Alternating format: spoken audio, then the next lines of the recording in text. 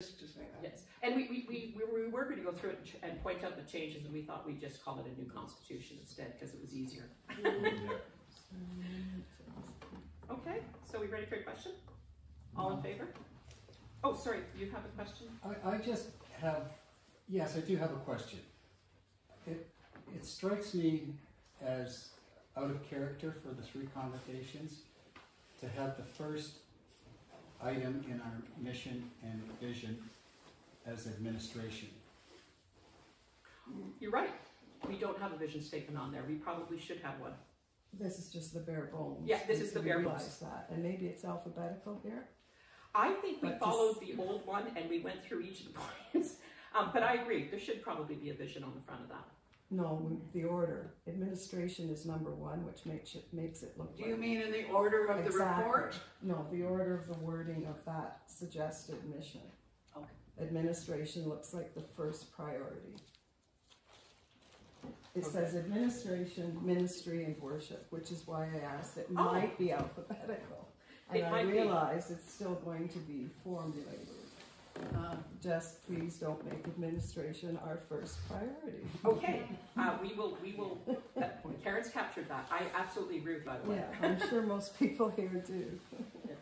It's important. No, I agree. Yeah, thanks. Thank you very much. Anyone else? Okay. We will accept it and with Ruth's comments on there and direction. All in favor? Sorry, I can't. Opposed? Okay. Oh, this is going a lot faster than the last one. I've learned a lesson. I went through, the last time I did this, I went through each report and had everybody come up and present it and realized if everybody read it ahead of time, you don't have to do that. So this is, it's good. It's good. So the last one is technology. And I made a point of saying at the very beginning of this whole topic, or this whole meeting, is we've learned a lot in how to use technology. I mean, we report our services every week, and we make it available to the general public. We would like to take that next step forward. And in mulling over some of the technology ideas, you know, what we really want to do is get to the point where we have internet, a screen, and a recording device in each church. And the reason we do that, and you know, I'm sure that there'll be more reasons why we do this, but the reason we do that is, number one, if we can project this on a TV screen, I find a TV screen easier to read than one of these, like a bulletin. And I know I came from a church, and I'm sure some people that have come up from the city and are now living here, we've had our bulletins and our music projected onto screens now, I'm going to say for at least 15 years in the church I belonged to, and I'm sure that's true in others. I think, Karen, you were talking about that as well, the church you belong to, and you've been here for a while. So one of the things is just actually being able to do something like that and reduce the amount of trees we kill by printing these off every week. I'm sure we'll still print them off, but we probably won't print off many copies because people like Jean likes to take them to the to the Muskoka Traditions residence. But it would reduce the amount that we have and maybe even make it a little bit more readable in the actual service. Second one is including multimedia in Meg's presentations. Was it last week or the week before we read the book? Last week. Oh, that was last week. Yeah, so last week Meg read a book. Grandfather's, Granddad's Prayers of the Earth. That's right. And if you think of it, we couldn't see the illustrations. I'm sure the artwork was gorgeous. But if we had a TV monitor, everybody could see the illustrations. That's just a simple thing. Being able to use some different guest speakers or a music, you know, having music brought in using multimedia so that it kind of enlivens our community with where we get together every Sunday will bring a lot to our churches. And I think things like that actually invites more people to attend. You know, I look around and there's a lot of, I say, gray hair, no hair people here, which I'm one. I'm lovingly one, okay? So just, and I think bringing in a bit of technology and bringing in other resources would be a way of inviting other people to join us, including our camp. Yes. Oh, it'll be, if we take this route, it will certainly be attractive to young people and give them access to things that they have access to anyway, but we provide a context for it in the church. So it enables us as a church community to be involved in the world that our youth are already very involved in, right? Yes. Will it finally give us the ability to live stream memorial services, weddings? And Yes. That's on one of my Did points. people hear what Kathy said? The ability to live stream weddings and funerals, baptisms, for people that they want to have that ceremony in a church like this, but they've got family and friends that are too far to attend. It allows us to be able to do something like that with that. The other thing it does is we're all looking at different ways to use our space and bring in the community into our space.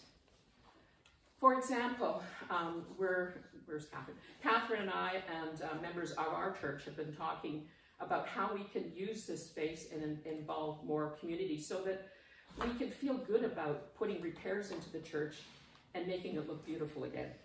And that's one reason. But the other reason is that it just seems so sad to be not in a place with these beautiful windows and having it closed for 6 days a week and not having you know, community involved in coming in and just being part of being able to sit in a beautiful place like this. In order to kind of open our churches up to the communities, and Knox is another one. Knox has done an awful lot of work and pioneer, getting the roof on, being able to open that up for other things besides worship.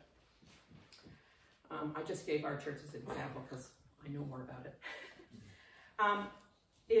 But in order to do that, if we want to rent a space, people say, well, do you have internet? Yeah.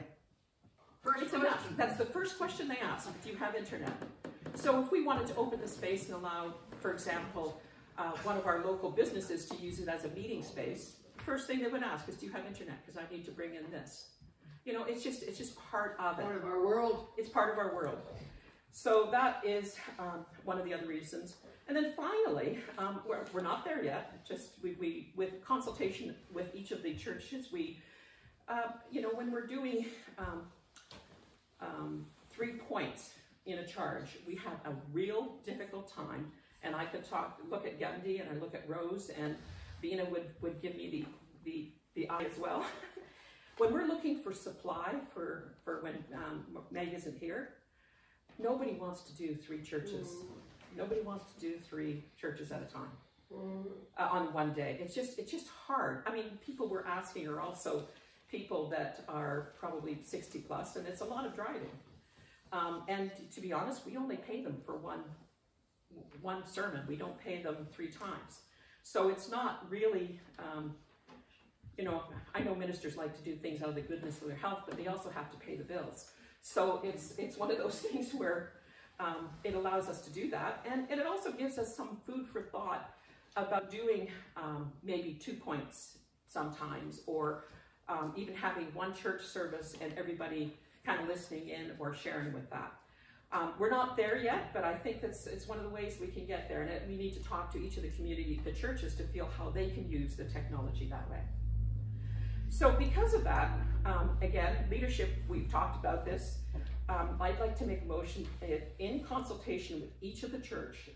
So it's not going to be a leadership making any decisions. It'll be each of the churches to develop a plan to roll out technology, including internet, visual and sound multimedia, with a detailed report on how this technology can be used in each of the churches. Sorry. And then, and the charge, and then report on a quarterly basis for this year, because I think we need to move fast on this, and there's a lot of voices that we need to hear first. So, but I think the first thing, to be honest with you, is to get internet in each of the churches. I think we can probably figure out the rest of it. Just even talking to Ian and Paul, who are two people that are looking at technology, we're out cooking our burgers right now, they have said that, believe it or not, Stewart will be easy. We have high speed here. Pioneer and Knox are a little bit more difficult. So we need to look at local providers to see where we can get it. And I will tell you that the internet's probably going to be the most expensive part. It's at minimum $100 a month per church, and and we will look for ways of not paying that. But that's, you know, basically just even without looking for that yet, that's the minimum. And then it'll probably cost us you know, $5,000 to $1,000 to actually get it set up to begin with. So we just need to figure out that. And I mean, there's a lot going on there. There's you know, a direction of, we have to go forward with it. There's a direction we need to take. And we need to kind of figure out how much it's going to cost and how much we're willing to pay. And not only that, you need to know that the United Church of Canada is completely in support of churches that are moving in this direction. And there is lots of help and lots of money out there. All we have to do is apply for it. But we need to have a plan, apply. Yes. So we need, and I will say we started it last year, and then it kind of didn't do anything. What I put into this motion, and with the support of the leadership, is to actually put timelines in it so that we see direction and we actually see something moving forward. So it doesn't die. Yes. What are your timelines? What are the timelines for this thing? You said smartly or quickly. So it's basically we need to figure out what it is first, and I think I don't have a plan at this point, and that's the first thing. Like we put a plan together at one point, and really nothing happened of it. So to me, we need to put in writing what's happening, and Vina has done an excellent job. She's actually already gone. I keep looking at you, Wayne, but you know, she's actually looked at the different monies that we can get from the church and has provided us with that. But I think we need to just go back to each of our congregations and really come back and say, how are we going to use it in our church? So to me, it's and I think Jennifer said it best at our meeting, it would be really wonderful if we went and bought all this technology, but nobody came. So we just need to figure out how it's going to be used in each of our churches. And I think we all sort of have a vision. And then from that vision, and I'm going to say we'll probably figure out that, I will talk to our church. You know, Marg's probably going to put it on her agenda. And I'm going to ask when Knox, Brian gets together, put it on your agenda, just to figure out, you know, how you use the technology and what you think you need from a technology perspective. I'm hoping we get 3 similar, because it's easier if you go to somebody who you're going to try and get a deal with if you order the same thing. But, you know, that's you know, I can figure that one out if I have to go and source the equipment, or Paul or Ian will source the equipment. Good news is Ian is actually the IT director for Huntsville and Lake of Bays here. So he has his pulse on a lot of suppliers and things like that. So we have good resources in each of the churches. I think Knox has somebody that is quite capable of recommending technology as well. And I would like to think, after working for, you know, 30 years in technology, I could do it. I will say I can't anymore, because it's been 7 years since I've been out. And that's a long time in technology terms. But hey, I love Zoom. It didn't exist when I was there. So, anyway, so that's the motion going forward. So you're yes. I just want to support the urgency of the timeline of doing this, because in Dorset it's been on our agenda for more than a year, and we're now to the point as the community's become more aware of our space because of the accessibility, and we're getting requests from people to use the church. And the internet is an important part of a lot of those activities that are wanting to use our church now. That's good to know, actually, because it might be that we set one church up as a role model for the others, because that could, it all depends. Like I said, we need the connection. We need the connection, yes, sorry. What about tech support? I mean, that seems, for me, that's an issue with older people. Well, we'll just have there's to an figure that. adversity to technology, and we need help. And the nephew, the 6-year-old nephew, might not be available for me. I absolutely no. It has to be part of the plan. Yeah. You know, it could be that I will tell you that Megan, her husband Jamie, they do a lot of our technology today. Karen did a lot of it, and I think she was happily gave it up to Meg when she was putting things up to YouTube. So She's been my trainer. yeah. So hopefully what we have is a training plan for a few people from each church to be able to do tech support. I mean, none of this is, I'm going to say, from somebody who's been in technology for a long time, so you can tell me if I'm wrong, but none of it is rocket science. It's a recording device like a phone. It's the internet. I know that there's some people that don't have internet, but internet today is so easy. You just you get a little satellite or whatever, and you plug it in. And then if you get a smart TV, you actually don't need a computer because you could use your recording device right onto the smart TV. So I think everybody has a TV, and I probably would guess that most of them are smart TVs. So it's the technology is not the hard part. I think it's how we use the technology, which would be probably the challenge. Does that make sense? Yeah, your assumption that everybody has a smart TV. We just got a smart TV, and it was only because the other one conked out. Okay. We had fire in our house, smoke. Well, okay, so but the smart TV have plugs, and you plug in the right plug with it, and it basically works out like that way. Yes? I see two things that this is critical, but when I'm looking for space for other not-for-profits, I'd rather go to a church anytime than some business elsewhere. And if the churches can offer that, like support groups and all kinds of other things, we would rather use a church any day. Okay, that's fair enough. And you get people into the church you wouldn't get otherwise for anything else, as well as what you're going to draw with your weddings and funerals and all that. Yeah. But there's so many other community things that are looking for spaces the size of what we have in each of those churches. And my The understanding internet is is the thing holding it up. even the Dwight Community Center is going to shrink over years. That's their plan, is to actually shrink that big space. So there's going to be other Need for space. Yes. So I know that's a lot of talking. What we just, I think the next step is to get an understanding of each of the church's positions on it.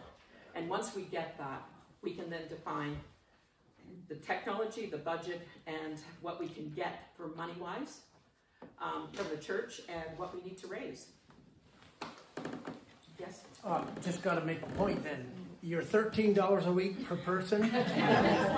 There's an old saying that says you can eat that whole elephant, but you got to eat it a bite at a time. So it just went up to $15. Wait, I think next time I'll let you do this. Yes. That's a nice If this round is number. successful, does your current one license will allow us to project these two within the Yes. Oh yeah. And The church has gone that way long time ago. We have to do the licenses for the YouTube video. Yeah, and this there's is a the only new- church I know of that didn't already have projection of this. Yeah. There's a new program coming out. It's just starting to be rolled out by the United Church of Canada, which is basically to put all of our hymns and make it all accessible online. It's called Sing Along With Us or something like that. So worship is moving to integrate. It's not to be online. It's not to sit in front of a screen and have the entire worship service, canned. It's about including the technology within what we do, and make it even better, most probably. Yeah. Yeah. I would say that the multimedia. I mean, I've been to many church services in the city that included multimedia, and they just add to the service. It really just doesn't take away from the minister's words, but it really adds to the minister's words. So it's a great way to go. Can we hear the motion? Yeah. Oh, again. That was a while ago. Okay. The motion is to consult with each church to develop a plan to roll out technology, including internet, visual, sound, multimedia, with a detailed report on how this technology can be used for each church and the charge in general, and then report quarterly on the progress. And I can add to that, since we sound like we want to get this sooner than later, is that by our next leadership meeting, we have a talk, we hear from each of the churches about where they want to take the technology. When is that? It is, well, right now it's on the 19th of July, but I won't be there, so she's got to move it. So we meet quarterly, just so you know, the leadership meets quarterly. But in something like this, I think, you know, we can have a special meeting for it. So I'm going to say by the end of June. How's that? Okay. Yeah, it won't take that long. I don't think it'll take that long either. Is there any attempt to make this like a business case to do this? Because Well, we have to. We have two to. churches lost a reasonable sum of money, and to come up with this to add additional costs. I rent the church out at our place regularly. Yeah. Well, I don't, unfortunately. It doesn't get rented out regularly. I mean, I just made a lady ask if she could use it over the summer, and $75 a week was too much for her to run a dance class. I thought it was going to be a great pile of revenue. So we can't rent what we have. She wasn't even looking for internet. She wants it free. Because it's a church, there's a lot of people that want it free. So I need a business case somewhere along the line. well, the purpose of asking how you're going to use it will help us build the business case to, because we have to have a business case to get the grant money too. Sure. So Okay, it's all part of the process. Okay, that's good. But I agree. But I think if we I can see using it for weddings and funerals, live streaming. The internet part is probably necessary in this day and age for sure. We can't get good internet at our house, never mind at the church. see, I get wonderful internet on Austin. Yeah, anyways, but I need, you know, we're just struggling even to get enough money to pay for a roof. So. And I think that's why we have to hear from each church. We really have to hear from each church. And you know, in the end, we all have still money left over from the year we didn't have a minister. It's in the annual report when we were doing the budget. And there is money in the bank.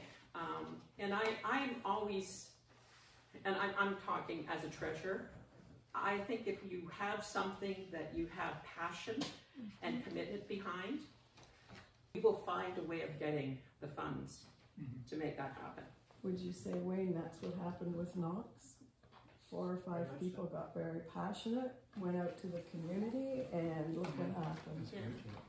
And I'm not, happening. and I'm going to say, I'm not going to say that it's going to be easy, Right. but I think it's the passion and the commitment. If we believe in these spaces, you know, I keep looking at Stuart and I'm going, I love this church. I've gone to it since I was a small girl in the summers. My dad is buried behind here. I don't want to see it being torn down and used as somebody's cottage, you know. I would rather have it part of the community and you know, and be useful to people other than the, you know, 12 to 14 people that gather here on Sunday. So I think if we could find a passion behind it to keep it going and the desire to actually fix it up and make it look beautiful again has to come from someplace. And I think Knox found that with the revitalization, and I think we could find that with doing things like that. Well, who had the vision for these stained glass windows? Yeah. Somebody had a passion, somebody had a vision, it happened, and here we sit benefiting from it and taking it for granted. Anyways, are we ready for the question? Is there any other comments? Yes. Just like, how will we know when we're ready to go to the next step? And will it be after this meeting that you're planning in June to move up to June? We will come up with we will hear from everyone and we will report back, and then it'll be up to each of the churches at that point to decide what direction they want to take.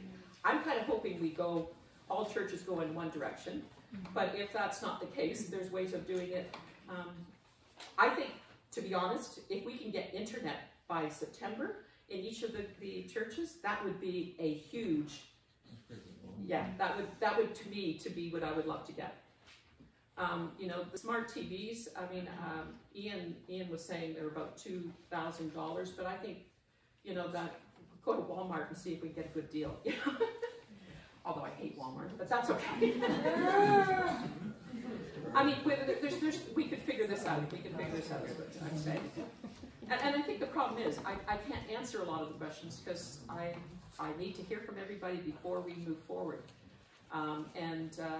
You know, I'd hate to ask people to put a lot of time and effort to coming up with a plan and not have the backup of each of the churches in the plan.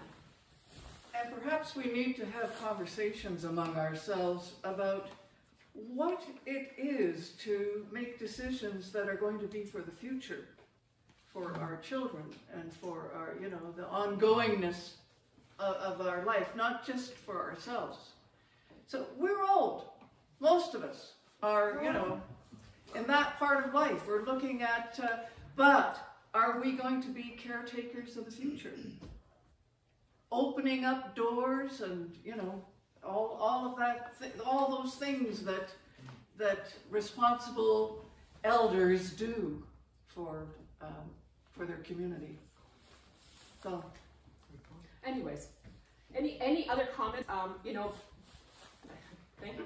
I just think what we have to do is we really have to seriously think, if we don't do this, we're all going to, it's going to die. Absolutely. Our churches are going to die. Absolutely. We really have to go out on a limb and do this, because if we don't do this, our churches are going to die. And we've certainly seen that in Knox, because we went out on a limb, took our chances. It's not, we hope not dying, but it looks like it's moving forward. It's just the same as us starting the soup kitchen. I mean, Joanne and I started it. You know, we were just kind of bored and COVID thing, and it's just literally mushroomed. and it's a story to be told. Yeah, so I think, You know? I know it's difficult because it's financial and we don't really have the money, but I think if we don't do it, our churches are gonna not make it. And I have no problem going to the United Church and asking for money here. No, neither do I. And I think I think we need to zero in on our community. It is example in the pies.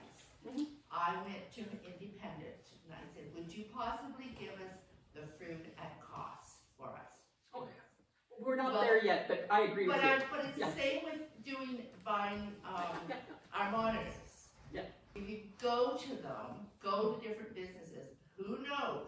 Walmart, they may have things that they want to give out to communities. They could come If back not- and say, yes, we'll give it a cost. Or, like I've been lucky, we'll just give it to you.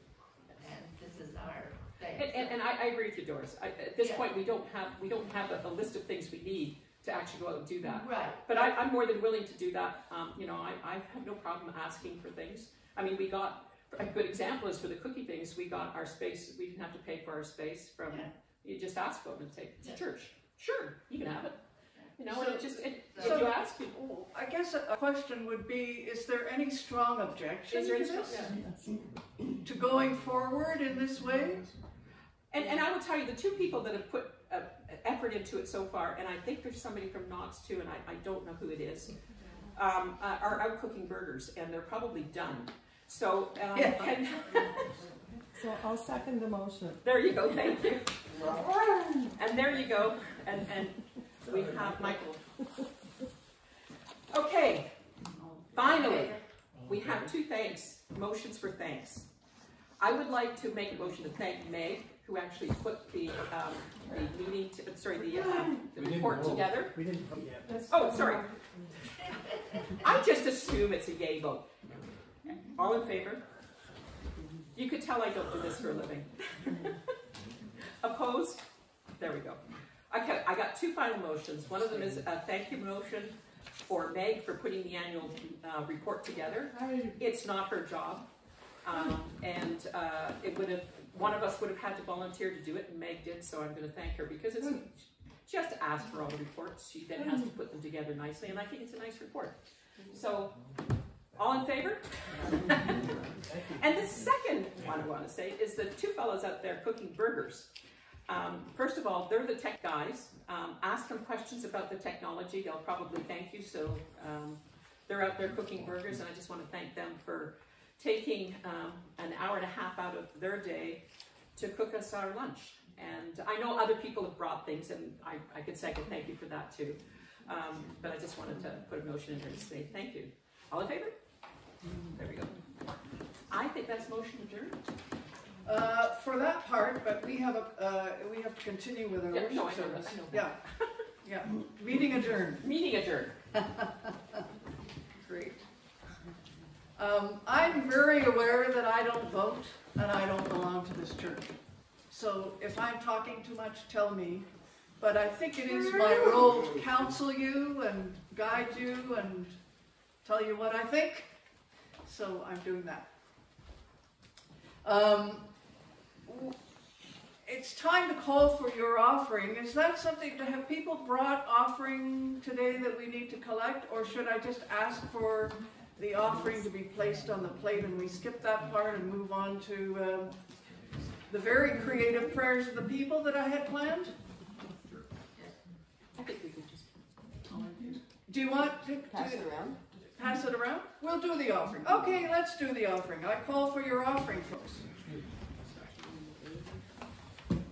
And let's have the music for the dedication of the offering. Anyone else?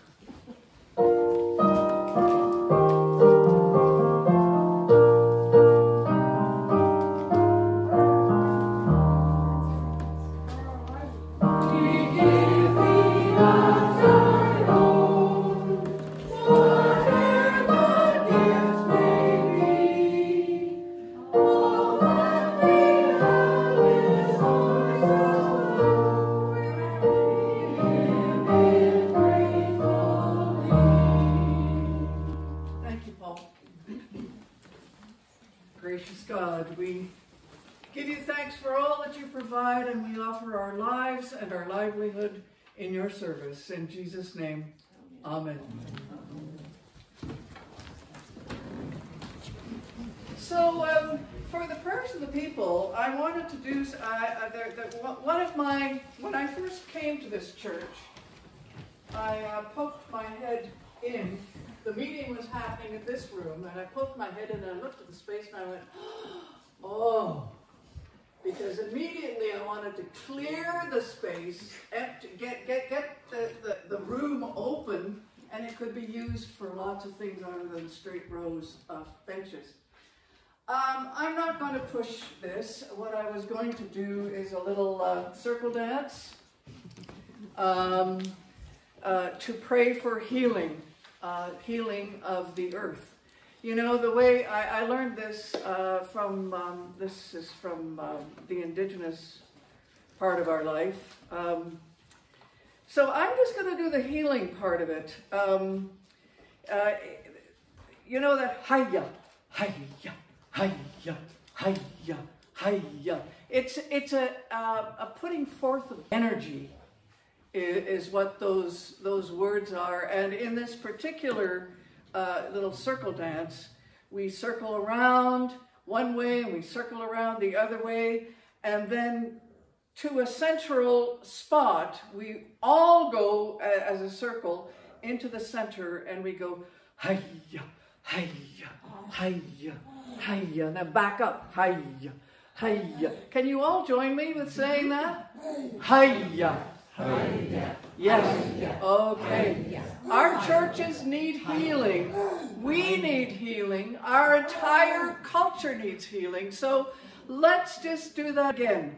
Hiya, hiya, hiya, hiya, hiya, hiya, hiya, hiya.